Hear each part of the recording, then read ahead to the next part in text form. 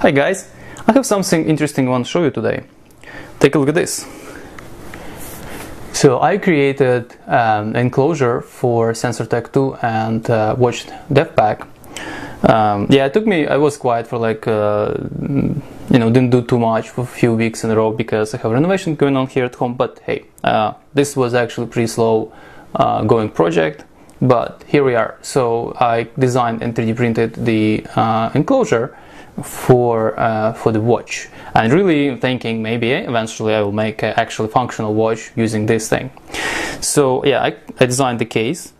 I used somebody's design of this kind of strap here. I will include a link to it down below, and also include link how to design it, on how to put it together on my blog. Also, I will share this file on Thingiverse or somewhere else with you guys if you're interested to print one.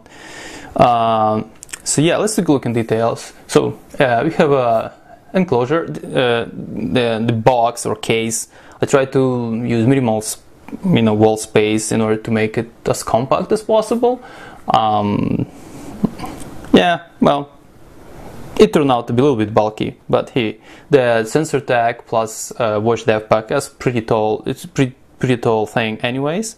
It's like 13 millimeters or something, or maybe 12 millimeters. I have 1 millimeter of this top wall here. Okay, let's look. Oh yeah, by the way, this strap uses this kind of mechanism of attaching, of securing it.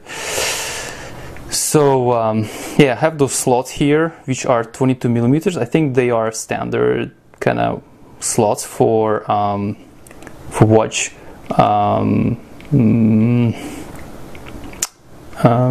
geez, forgot the word.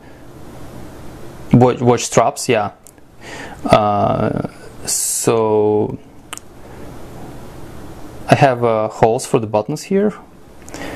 In the back I have like a plate with 4 M2 screws. Yeah, so let's take it apart and see how it looks inside.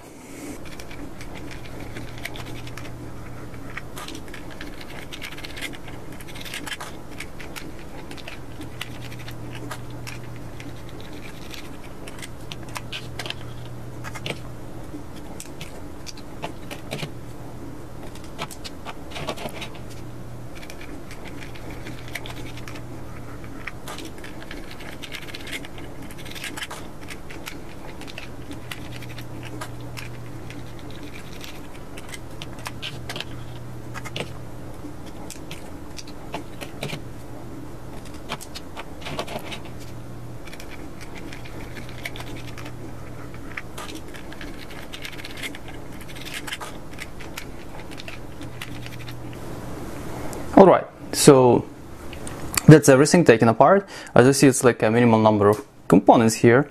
So here's the enclosure itself. That's how it looks like. This is the the thickest part I have here. This one, mostly for it. It can be made smaller, but for reinforcement, a little bit some bits of plastic. 2 holes, 4 holes over here. It's pretty simple. There are little holes over here to secure your pins for the strap. Yeah, lid is pretty simple, just a piece of plastic 1 millimeter thick. Yeah, and the straps, they have sorry, where is it? Yeah, they have 1 millimeter, 2 millimeters hole in it. And what I've done here, if I would be able to pull it, maybe from another one. So there is a piece of filament. So essentially, a piece of filament I'm using like a pin. So it works for me. Well, not really secure, but the best I can do here, not having the actual strap with actual pins. So yeah, that's how it. Oh, by the way, this is this white plastic is PET G. I was thinking it would be more flexible and durable than PLA. This printed with from ABS, this ABS plastic. Orange and white, by the way, looks pretty cool. So I was thinking, well, this is translucent, but so this SPG should be pretty durable. We'll see. This is, again, as I said, this is PLA, and extreme, like, this is all what it is. So I will share design files on Thingiverse, I think, and you guys can give it a try. So, oh yeah, by the way, something interesting I'll show you as well. These are some previous designs I went through. So this is design, well, it's pretty much like a almost final design, where I do have a holes in a little bit wrong position and there is no mounting holes for screws, right? So this is design. Actually, it fits nicely here, but didn't think about buttons. So if straps would be here, for example, like this, so where would I, put my buttons? So yeah, obviously I decided to reverse. Like, that's why this kind of looked nice, because it looked like a soap bar actually. But I don't know, but not as functional. If buttons would be on this side, it would be awesome, but yeah, that's what we have. This is the earliest prototype. Yeah, probably the ugliest one, and it doesn't fit so properly. But yeah, a few prototypes here, design prototypes I went through. So this is the final. So yeah, I can quickly put this back together. Obviously, when you want to change battery, you have to unscrew everything. But that's like in any other regular watch you have. Oh yeah, very important. By the way, when you print this thing, I forgot to mention, that's very important. When you print this thing, the holes may not be exactly what they're supposed to be. So what I've done, I took this 1.5 millimeter drill bit and actually run it a few times in every hole all the way through. That will ensure that the screw is gonna easily go in. Right. Also, by the way, 1.5 actually metric bits. It's almost impossible to buy metric bits in North America. Really annoying. Have to order them from who knows what, like China or something. Yeah, it's pain in the ass. And then also I actually kind of run 2 millimeter bit through those holes just to make sure there is no threads here. That just M2 screws just go in, and a slightly little bit here just to help you to start threading, because essentially these work like a self toppers here, even if they are regular thread, not self toppers, but they, eventually they're gonna strip this plastic, but a few times it's fine. I can reprint it if I need it. Anyways, just a tip. So yeah, we can quickly put it together. Doesn't matter what side. This side is shiny because it was on a glass printer bed. This side is more like a rough because it was the top of the print. Well, not rough really, but not as shiny as this side.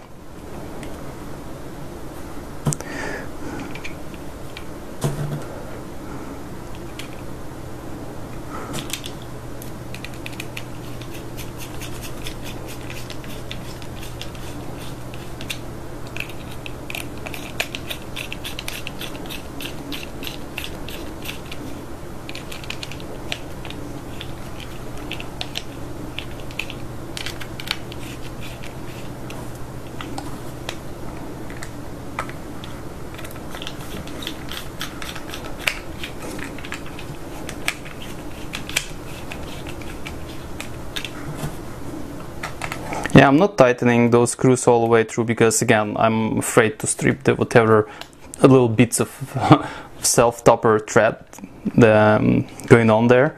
Obviously, it's not the best way of doing it, but, well, we have what we have.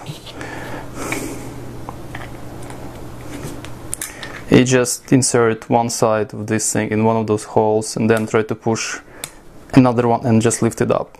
Something like that works. And on this side, pretty much the same. Put it in, then kind of try to kind of up and down a few times, and it's kind of stuck there. So here we are. And put it back.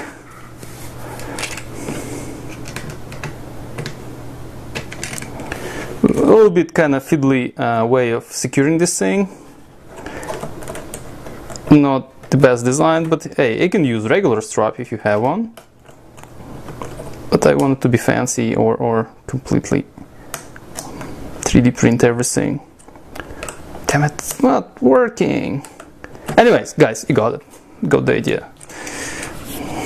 So yeah, obviously this all depends on your printer tolerances, and you can actually play with this to make sure it actually works well. Plus I try to do it with, oh yeah, here we are. One hand is, no, not really. So yeah, so this is the SensorTag 2 watch DevPack watch enclosure. So please take a look at the links below, which I will share design files for this, instructions how to put it together. If you like my video, please like. Well, thank you for watching. Bye. See you next time.